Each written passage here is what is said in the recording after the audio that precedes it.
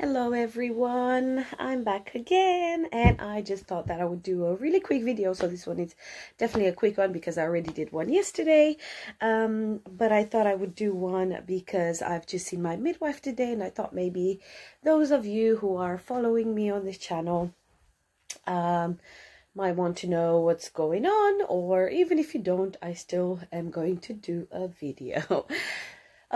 So just to start by apologizing for my lovely face, kind of roughed up because I just woke up from a nap, which wasn't very smooth, let's say, and restful.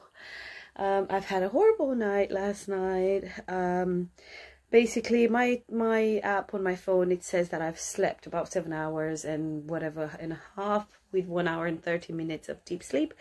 But this morning when I woke up at 6 a.m, I really could not feel it, and I felt like, oh god, I just felt like so tired. And then I fell asleep again around, I don't know, 8 a.m, and I woke up at 9, not 8 a.m, sorry. I woke up, I fell asleep again around 7 a.m, and I woke up at 8 or something, 8:30, as I had my midwife appointment at 9:55. But when I woke up from the second kind of, you know, sleep, a short sleep, I was feeling like, oh my god, the way I feel right now, like somebody's just been walking all over me, and I feel exhausted. Honestly, it was a struggle today. I felt like, you know, I felt like crying this morning because I was feeling so tired, and yeah. But anyways, I don't want to sound like negative. It's just that today it is a little bit challenging, and I must admit. But I mean, who wouldn't be challenged when you are like heavily pregnant, 40 weeks plus 1 today, and it's just not that easy anymore. You know, especially with the sleep challenging me every single day, really. Anyway, just to kind of give you an update, I've seen my midwife Natalie today, and she was just lovely. I love my midwife, she's just lovely. She was quite shocked to see me there, and she goes like, oh, Isabella. I'm like, yay, it's me, hello. And she said, well, I wasn't expecting to see you, in the nicest possible way. And I'm like, well, I wasn't either, but here I am. So you know, she goes like, how are you feeling today and everything? And I said, you know, I was like, she's just so lovely that I cannot be like sad around her or something and angry. And she goes like, oh, but you're still smiling. And I'm like, yeah, it's very challenging, but you know, what can I do? And then we discussed, like, I told her what I've been doing these days and how I felt, and how it's starting to become a little bit more challenging because I feel so uncomfortable in my body and I cannot sleep, and it's mostly because I cannot sleep, and all these are making me like exhausted, and the longer it gets, the more like anxious I get. I'm also anxious about like you know, baby moving, or is he moving, is he breathing, why is he hiccuping, why is he doing all these jerky movements, why, you know, I think everything, it just kind of expands in your head. And you know, as things move forward so slow. She was very understanding when I spoke to her, and everything, you know, with my urine and everything, it's all fine. She said it's no problem, all is good. My blood pressure is good. I mean, my whole pregnancy has just been good, really. So I haven't had any sort of problems. Then she, you know, we discussed a sweep, stretch and sweep and stretch. So she spoke to me while she was taking my blood pressure. She said that you know, the next step is basically we will book you for an induction, but before the, you know, we'll book you for an induction next week, but before we do that, there is a procedure which is a bit less invasive, blah blah. And she explained to me this sweep and stretch. However, you know, to some women it doesn't work. It's not possible to apply that or to, you know, do it because the cervix is closed and this and that. And I was asking questions, a lot of questions, because I was already informed. So I asked, you know, about the benefits, risks, and, you know, this word, which is Brian, which is ask about benefits of the procedure, risks associated with it, instinct, what does my instinct tells me, aids or like other aids, or how do you call it, are there any other options, kind of, and what if we do nothing, what happens? Anyway, so yeah, so I've asked all these questions to her, and she was lovely, and she explained to me.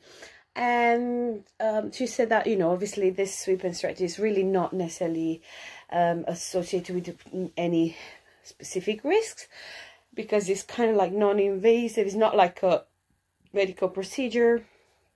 And one argument is that, you know, whoever gets a sweep or stretch or tooth, whatever, 2, 3, then there is a likelihood that they might not need a medicated induction, provided that does work.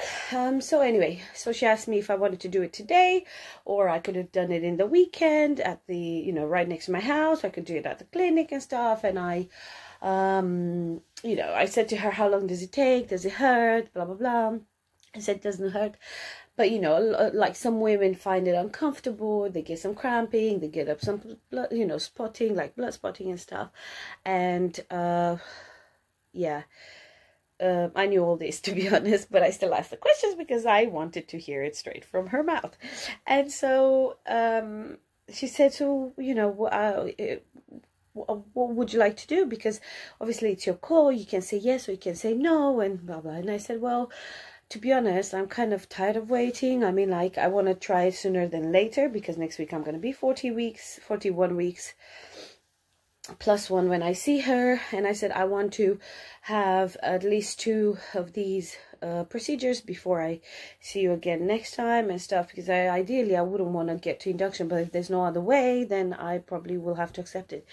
So I accepted to do it today, and she gave me a vaginal kind of exam, and, you know, she basically said that I coped with the whole procedure very well. She told me how to relax and this and that, and I had no problems anyway. And yeah, so the result was that my cervix is closed. She said cervix, at least I was rereading my notes right now, because at the moment I was a little bit disappointed about the progress, that I didn't hear everything she was saying and I couldn't understand. So my cervix is still posterior, so it hasn't really moved because it needs to be kind of anterior, and the cervix is closed, she said, in there, but it admits only a fingertip, so it's closed, but I guess there is some likelihood that it's very, very little open. Anyway, and after Googling, it says that it could be like 1 centimeter, but it doesn't sound like, anyway. And she then offered me another one. She said if nothing happens, she sort of basically gave my cervix a little nudge. But, you know, nothing really happened since.